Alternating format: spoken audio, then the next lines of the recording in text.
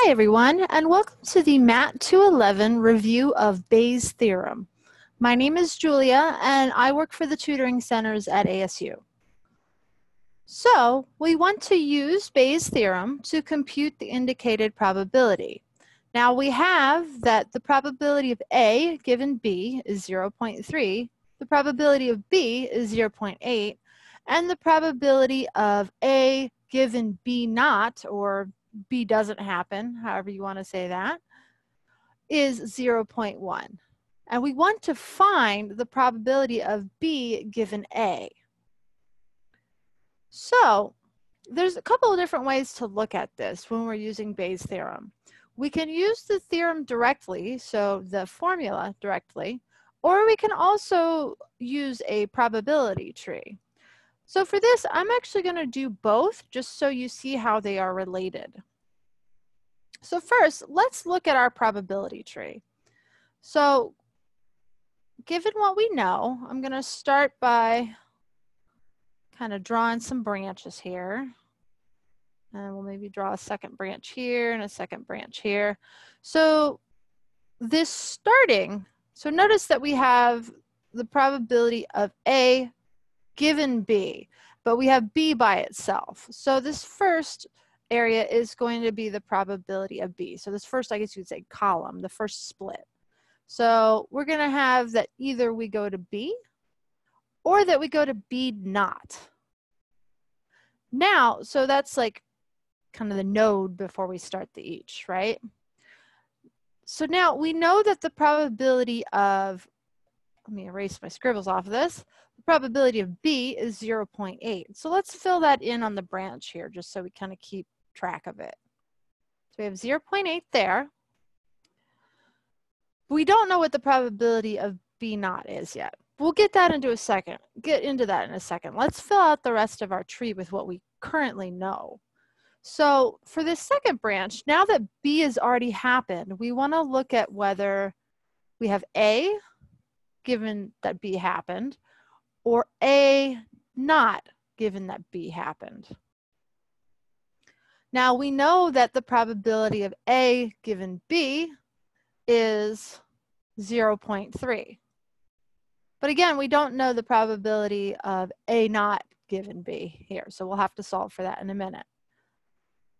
Lastly, we have on our B not branch here, we could either go to A, given that B not, or A not, given that B not. And we know from our problem statement that A given B not is 0.1. So we'll fill that in here. So what about what we don't know? Well, we don't know yet what B not is. However, recall that B, the probability of B plus the probability of B not has to equal 1, because you can either have one or the other. We don't have any other choices here. So we either go to B or we go to B not. So since we know that probability of B is 0.8, we can solve for B not by subtracting our 0.8 from both sides. So that gives us probability of B not equals 1 minus 0.8, which is 0.2. So let's fill that in here, 0.2.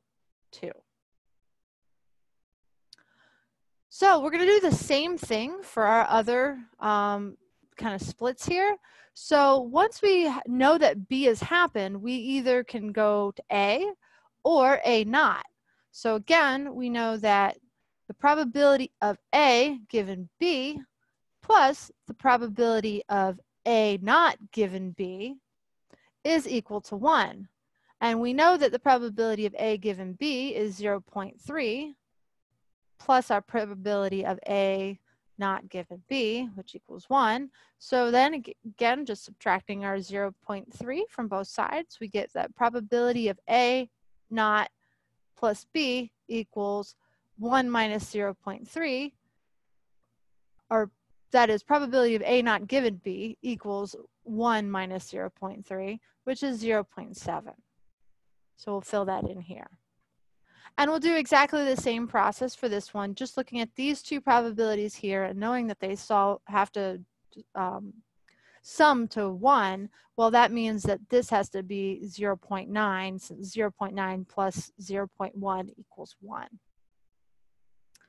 So now we have all of our probabilities filled in. Let me erase all my extra doodles here. Now let's talk about how we would use this with Bayes' probability. Okay? So first, let's talk about what Bayes' theorem is. So Bayes' theorem, we can start, this comes all from conditional probability, but we have that the probability of A given B is equal to the probability of, well, first, A intersect B over B, or probability of B. So we know that to be true. We can reverse this to also say that probability of probability of B given A is going to be the probability of A intersect B divided by the probability of A. So those are, the two different conditional probability branches we have. If we solve both of these for probability of A intersect B, that gives us the probability of A given B times the probability of B equals the probability of A intersect B. And similarly, we have that the probability of B given A times the probability of A equals the probability of A intersect B. So notice that these two are the same, so we can use those to connect, these two parts of our each of our equations, giving us probability of A given B times probability of B equals the probability of B given A times the probability of A. So now this is important because this means we can write our Bayes' theorem in either way. So if we want to look for, solve for the probability of A given B, which is typically the way that Bayes' theorem is given, so we would have A given B, and we'll just divide this guy over to the other side. So that gives us the probability of B given A times the probability of A divided by the probability of B. Now in our case though, we're looking for the probability of B given A, so let's do the same thing, but now we're going to divide this guy over to the other side. So that would give us the probability of B given A equals this whole side, probability of A given B times the probability of B all over the probability of A. So this guy here is what we're trying to solve for. So I'm going to erase the rest just because I know that we have to make some space for ourselves here, but I'll leave that at the bottom since that's our target. So just remember that that's where that comes from though, and that allows you to kind of quickly solve for it in either direction to figure out how your layout looks, because it can be a little tricky to remember this formula. So given that we know that we want this, so let's look at what we have first of all. So we have the probability of A given B, that's up here, 0.3, and we have the probability of B, that's given as well. But we don't have this probability of A. So we calculate probability of A, or whatever the probability of the denominator is in the Bayes' theorem equation, by using the law of total probability. And what that means, and we'll write it with respect to A in this case, the probability of A is going to equal the sum from I equals 1 to n of the probability of A, so that always starts with the A, or whatever's in your target probability here, right? Given BI, and I'll explain what that means in a minute, times the probability of BI.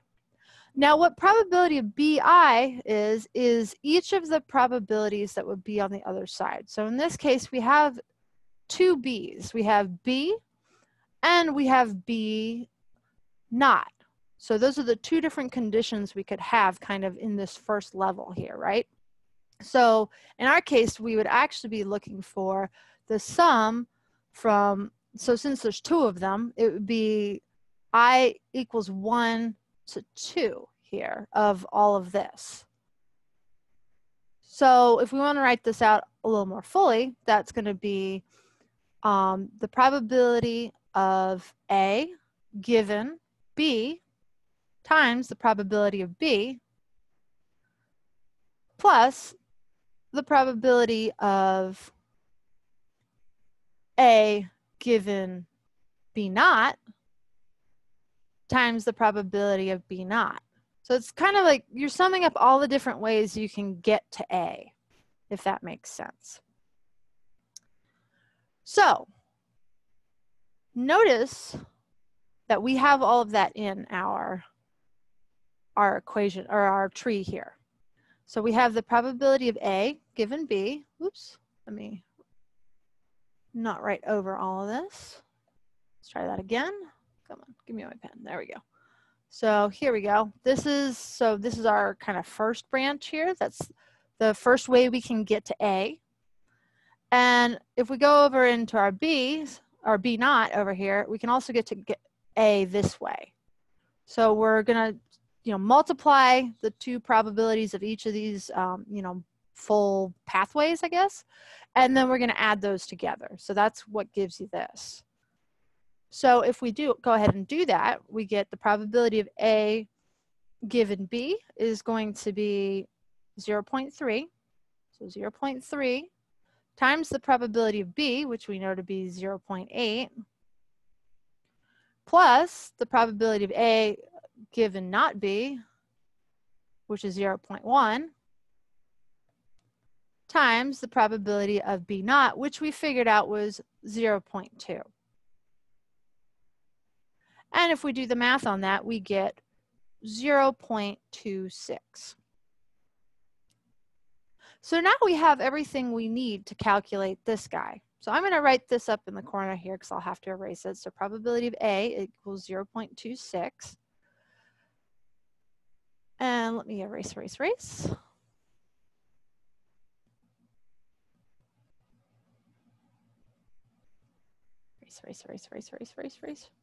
There we go.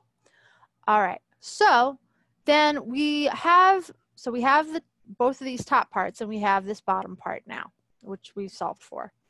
Note that this top part, the P of A given B times P of B, is simply this same branch here. So that's normal. You're going to always have one of these two repeated. So if we were doing this with Bayes' theorem, or excuse me, if we were doing this with the probability tree, we would take this first branch and then we would divide it by the sum of all the branches where we're getting to A. So let's look at doing that with the formula. And we'll show how it looks the same. So we have the probability of B given A is equal to our probability of A given B, which we know to be 0.3, times the probability of B, which we know to be 0.8. And we're going to divide this by the probability of A, which we found was 0.26. And if we go ahead and do the math on that with our calculator, you get approximately 0.9231 if we round to 4 decimals. And that's our answer. So note again that this guy here, actually, let me do that in green. This guy here, come on, give me my green. There we go. Corresponds to this first branch here. So we're just multiplying those together. And then our bottom, our denominator here, corresponds to the sum of this branch where we're getting to A and this branch where we're getting to A, where we're multiplying each of the two probabilities on the branch. So that's it. That's all there is to it. So before I go, I just want to remind you all that if you're looking for any additional tutoring services or academic support at ASU, you can go to the Tutoring Center's website, tutoring.asu.edu, to find all of our resources. Additionally, if you're looking for tutoring services for your specific course, you can use our tutor search tool, which you can find on our main website page here, or by going directly to the tool at this full link. So thank you so much and have a great rest of your day.